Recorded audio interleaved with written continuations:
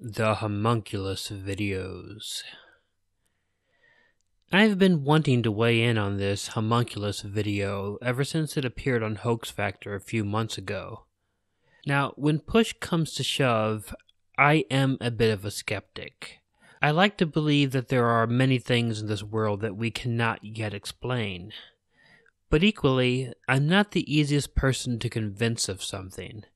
Just because there might be things that we cannot yet explain doesn't mean that we can't get real solid evidence that they exist.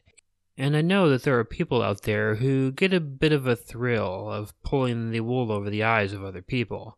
I've been one of these people in the past, so I definitely understand.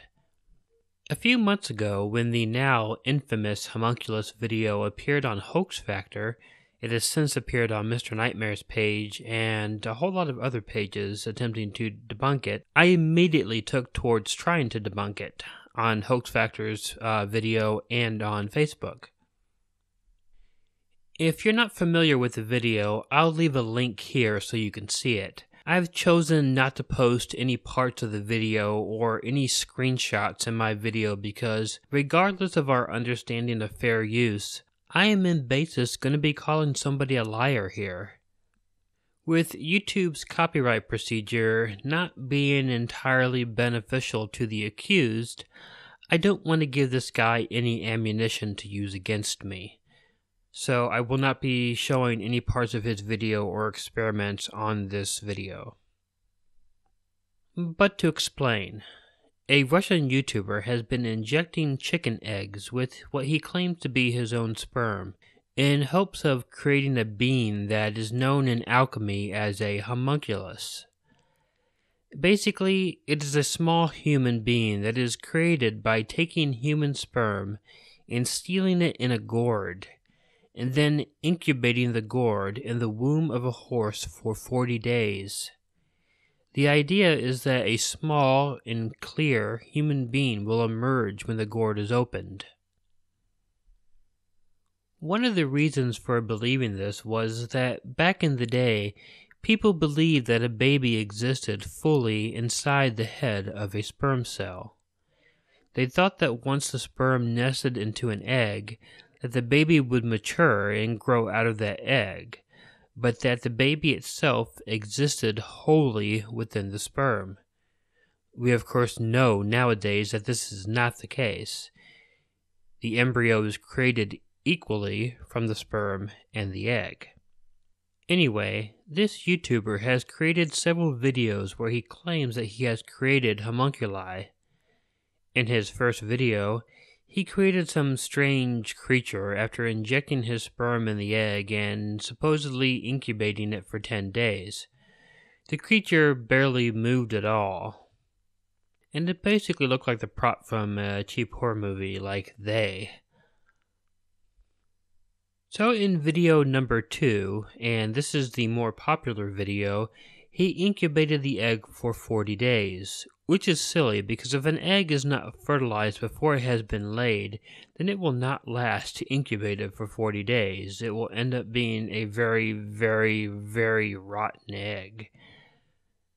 Upon cracking the egg open, he discovered a small creature in it that not only moved, but supposedly spit acid at him. When this happened, he crushed it with a book and remarked that the organs were destroyed and could not be studied. Pretty convenient for somebody who might be trying to pull the wool over our eyes, destroy the evidence. Well, I immediately set out to debunk the video, and after hours of reading, I postulated this theory. I believed that what the man did was infect the embryo of a fertilized egg, which caused a black gunk that was in the egg. I then assumed that what we saw was a diseased embryo, and that was why the embryo could move. Eggs have been used to propagate viruses pretty successfully, and I believe that was what was done here. A chicken embryo can live with a hole pierced in the egg, and the embryo can become infected and carry viruses. Well, upon further reviewing this man's videos, I can admit that I was terribly wrong. I do not believe anymore that this was a diseased embryo. This is, in fact, nothing more than a lot of clever trickery. Let me explain why. In watching the second video, there are several things to keep in mind. Number one, I found it very interesting that although the man injected only a tiny hole into the egg, he made the point to cover the egg extensively with band-aids. He takes 2 band-aids and crosses them over the pinprick of the hole and covers a large portion of the egg unnecessarily. I mean, if he wanted to cover a pinprick, he could just use a small circular band-aid. However, the band-aids that he used cover close to 1/4 of the entire egg. Then, at 3:43 in the video, he cracks the egg completely away from the band-aid. Why? Good question. He then very carefully keeps that portion of the egg with the band-aids completely covered while he breaks the egg open on the other side, which seems a bit unnecessary. If the one part of the egg is already cracked, why not crack that part of the egg already?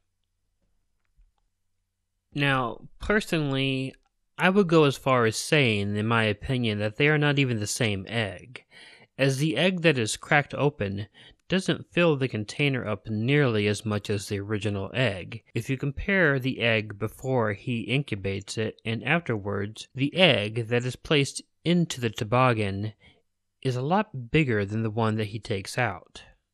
However, that's not the crux of my argument, and there may be other reasons for that. Now, my thought had been that it was sleight of hand. If you watch the video, he cracks the egg away from the band-aids and covers that part of the egg with his hand when he does it. It's also the only time he wears long sleeves, which might lend to the idea that this is sleight of hand. However, this seems unnecessary, as in the time period that his viewers are unable to watch, the supposed 40 days, he could have broken open the egg, place anything he wanted inside the egg, and then cover the crack with the huge band-aids. The thing that gets me the most, however, is his comment about injecting the yolk of the egg. He says this at 1 minute and 40 seconds into the second video. This brings up the biggest hole in this entire thing, and it's something I have yet to see mentioned, is that a chicken egg cannot be fertilized after it has been laid. Fertilization occurs, in actuality, before the egg forms into the form that we are familiar with. At the time of fertilization, the egg yolk is a single cell, and the germinal disc forms within the yolk. When the yolk expands, this man injects the fully formed yolk with sperm. Even chicken sperm would not be able to fertilize an egg this way. Fertilization of a chicken egg cannot occur after the egg has formed its hard shell and has been laid. It is biologically impossible. So, in order for him to fertilize the embryo, he would have to inject the chicken with sperm before the egg shell has formed. And this is even if cross-mating was a possibility biologically, and it's not. This is a fact that has been brought up by other YouTubers as well. So, we return to 2 only possibilities for this quote-unquote homunculus. Either it is sleight of hand, or he placed something into the cracked shell during the time period when we are not allowed to see the egg.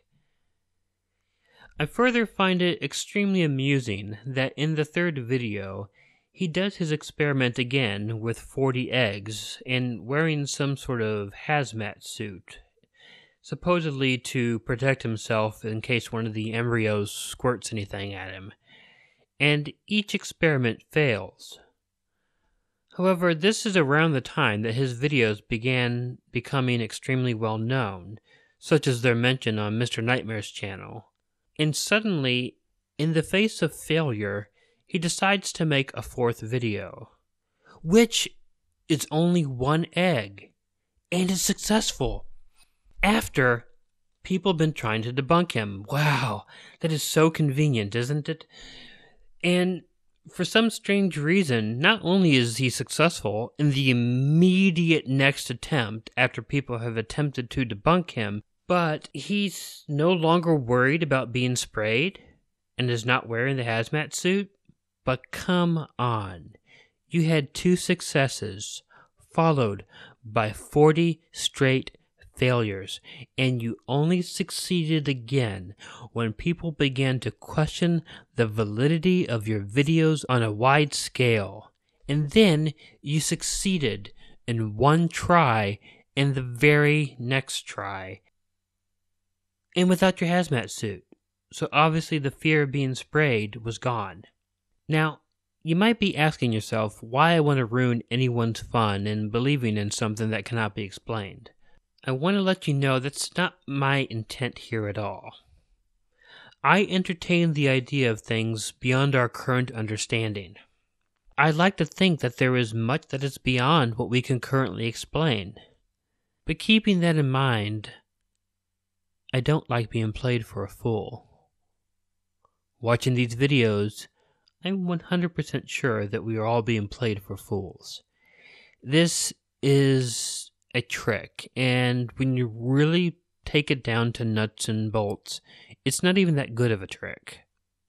When we're being played as fools, our ability to question, our ability to observe, our ability to think is being questioned or being insulted by those who are trying to pull the wool over my eyes.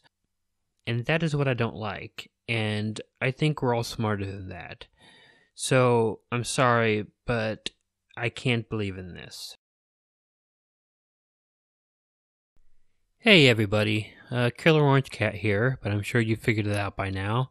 I want to start this by saying that I hope that nobody is offended by what I posted here. It is not my attempt to ruin anybody's fun or to screw anything up for anybody who wants to believe in these things.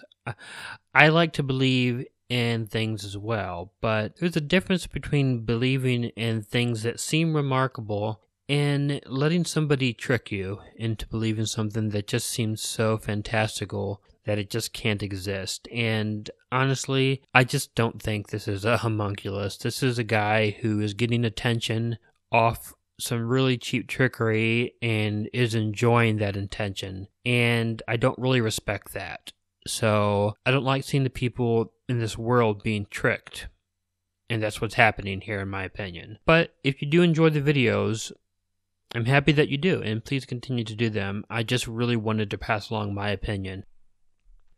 Now, many of you may have noticed I've not had a video out in a little bit over a week now. I want to let you know I have been working pretty hard, actually. I recorded a video collaboration with King Spook and Slumlocker and Your Maker, which appears on King Spook's page. It was uploaded very early this morning. I will include a link here, so please make sure to check it out. I don't think I can add anything to King Spook. He is a huge narrator. He has a lot of subscribers.